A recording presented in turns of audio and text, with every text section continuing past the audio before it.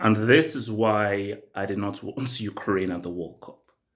I mean, for me, I pray that this isn't true, but so many people are reporting it, it may be true. There's so many ways to cut this through, but let me just give you the basics and my thoughts about it. So, again, because this is not a political channel, so I don't want to go political, so I'm just going to just give you the broad strokes. So apparently, allegedly, from what we're hearing, is Iran are apparently sending drones to Russia to help them with their war on Ukraine. And the chief of Shakhtar Donetsk, or the president of Shakhtar Donetsk, has said that Iran should be removed from the World Cup because of them supporting Russia.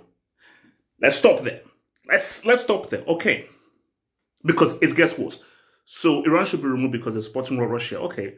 We can have a discussion about that. You have removed Russia because of what they're doing, and Iran are allegedly helping their war efforts. But Iran aren't really launching the war. But should these players really be punished by the actions and the decisions of a few people? So you can have a discussion there, and who knows where you lie there. Should they be punished? But if you're doing it to Russia, then you should pretty much do it to everyone who's supporting Russia. Boom. Now, where it gets crazy and where Homeboy loses me is he then says Iran should be taken out and replaced by not another Asian country, Ukraine. Because Ukraine played with their hearts, and it is the right thing to do.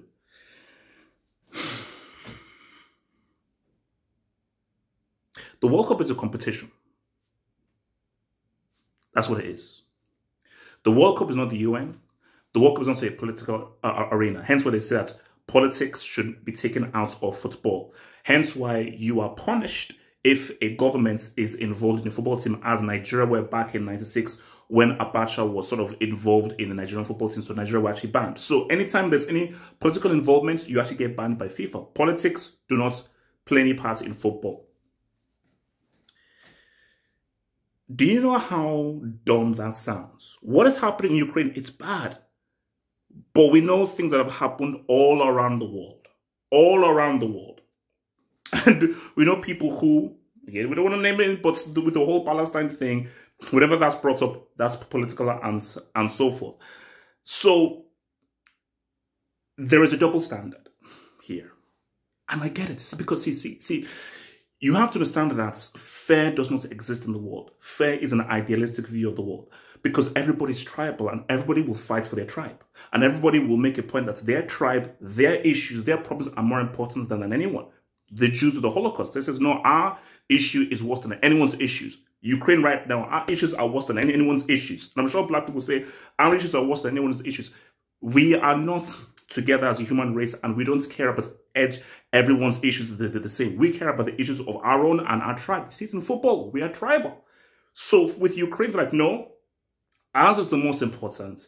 We are suffering the most, and the whole world should acquiesce to us. So therefore, remove Iran and replace them with Ukraine, where if the only conversation that should be had is, should Iran be removed for the next Asian country, which I believe might be UAE, but I'm not sure. So the only discussions we had is, are we now removing Iran for another Asian team who should not take their place? How the hell do you remove Iran and replace them with Ukraine?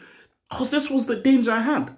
I still don't know how Ukraine did qualify, because my danger was Ukraine will qualify for the World Cup. And if the referee is looking at a 50-50, it's going to give it to Ukraine. Because I thought Ukraine qualified for the World Cup, these guys get to at least the semi. Disney Plus in full effect. But for me, it is a dumb idea to replace Iran with Ukraine. It's stupid, because this is a competition and you have to qualify for the competition. You failed. You lost fair and square to Wales, and Bale and his Dragons are now going to be going to the World Cup deservedly because they deservedly beat you. Okay? This has nothing to do with, oh man, we have to now care about the Ukraine war and everything. No, this is football. Okay? It's the same thing that's happening in movies now. Look at movies with freaking Star Wars where, okay, let's now, because we want everyone to care about LGBTQ, we're now going to put our LGBTQ thoughts and thoughts about women's rights in freaking Star Wars? It's freaking Star Wars, man. It's a movie. This is football. It's guys kicking a ball around.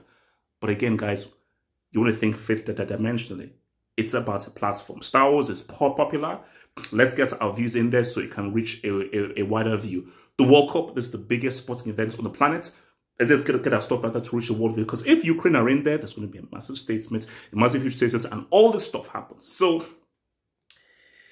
with regards to Iran, bro, talk to me in the comments. Where do you stand? Because for me, it is complicated. Because it's like, you can look at this at both sides. Because you have removed Russia for them being involved in the Ukraine war. So if Iran are now sort of sending them drones and so forth, should you be consistent and do the same with Iran? But are we now going towards a slippery slope? Well, I heard South Korea.